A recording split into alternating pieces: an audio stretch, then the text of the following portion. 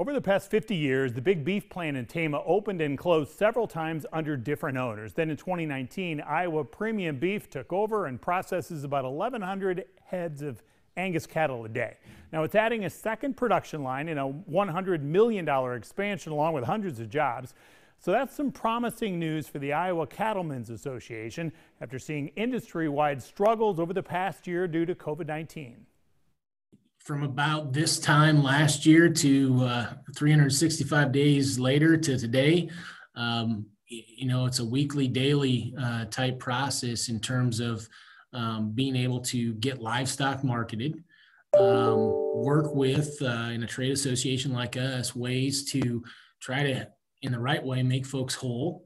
And so they keep some operational sustainability moving forward.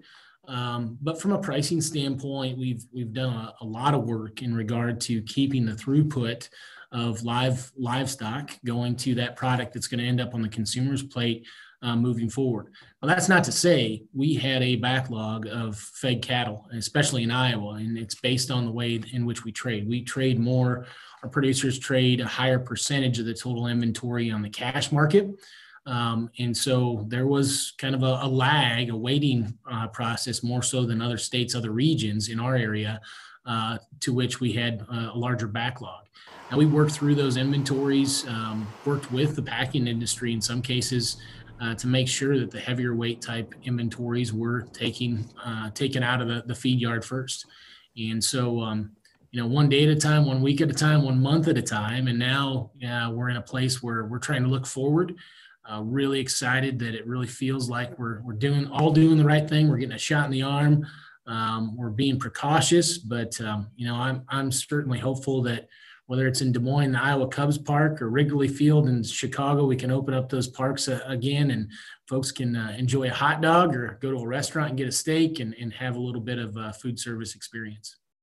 Now, some Iowa beef has to go out of the state to get processed because facilities can't handle all the supply. This Tama expansion could help. It's not large enough ultimately to market all of our inventory within the state. And so, yes, from a market packing plant company perspective, those that are buying fed cattle to work them into a great consumer product, absolutely. And I believe the figures 50 to 55% of our fed cattle inventory actually goes outside the state from a sales perspective and gets processed in Nebraska, in Illinois, sometimes in Kansas type of thing. And so when we reference that back to the importance of competition and multiple entities providing competition as well as volume, the expansion that's been announced at the National Beef Packing Facility, Iowa Premium in Tama, is very, very important to us. And it's important to us because there's also expenses when it comes to marketing livestock. And so just really simply put, if I'm in Eastern Iowa and I'm marketing to a packing plant in Omaha, Nebraska, that expense to get that good to that plant is much more than if I can go across the river over to Joslyn, Illinois to the Tyson plant, or in this case, to the center of the state, many fewer miles to get those livestock marketed. A year into COVID-19, it's time for recovery and growth, and he's ready. Our biggest opportunity is what I would call and express as the pent-up demand for the American consumer, the folks on Main Street and small and large communities across the state on the coast, to get out and enjoy a steak or a burger or something like that. That experience is important. And our proteins really, that really affects us. In the beef industry, when you look at domestic consumption of U.S. beef, about 50% of that product total goes to retail. And so that would be the Hy-Vees and the Fairways of the world. Then the other 50% goes to food service. And that can be anything from the local McDonald's, the drive-through, which we appreciate that piece of food service too, to the upper echelon of where the beef industry really makes its margin from a product and experience standpoint, that white tablecloth restaurant. And so going forward, there's a lot of pent up demand. I'm really excited how our state, even when you compare, I'm kind of a competitive type person. When you compare them to other states, I really believe we've done a great job from a government standpoint, from constituency that really works together. When we didn't have a vaccine, we were kind of keeping our distance, doing the right thing. But now, as we see the vaccine opportunities come out, really excited to see folks get a shot in the arm.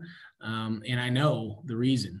The reason is we want to get out. We want to talk to people. I mean, we just experienced that today. We had our first full face-to-face board meeting, and we played the game in terms of the appropriate distance and that kind of thing. But I couldn't hardly get those guys out of the building. They were so happy to see one another, right? And I think that's what we're looking at here in Iowa and across the country. And to me, I really am hopeful and interested to see that really express itself from an animal protein demand standpoint.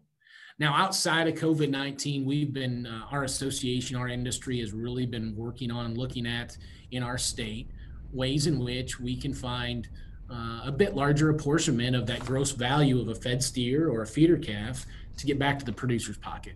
And so whether that's regulatory, so we're working on price discovery and market transparency right now. So whether that's regulatory or voluntary type solutions, trying to work that direction. I would tell you though, instances where we have packing plant capacity expand within our state are kind of that shift to that next step and where we're going from here, and that's leverage. And that's truly the ability, not just to be informed, but have an opportunity to put a bit more of the value of what you worked day in and day and night on related to blood, sweat, tears, weather, you name it, to produce a product you're proud of, but also something that can put food on your table. And, I'm not sure if you're aware of our sustainability and kind of our values research in the U.S. beef industry, but when it comes to getting involved in local schools, local churches, politics, you name it, just that extra, let's build the community. I guarantee you, they might not have a cowboy hat on in Iowa, but that cattleman, there's going to be a cattleman in that group helping. He's back for the Quick Six in a moment, but first, what Tom Vilsack told me 2 years ago that we may have now witnessed with a trip to Des Moines this past week.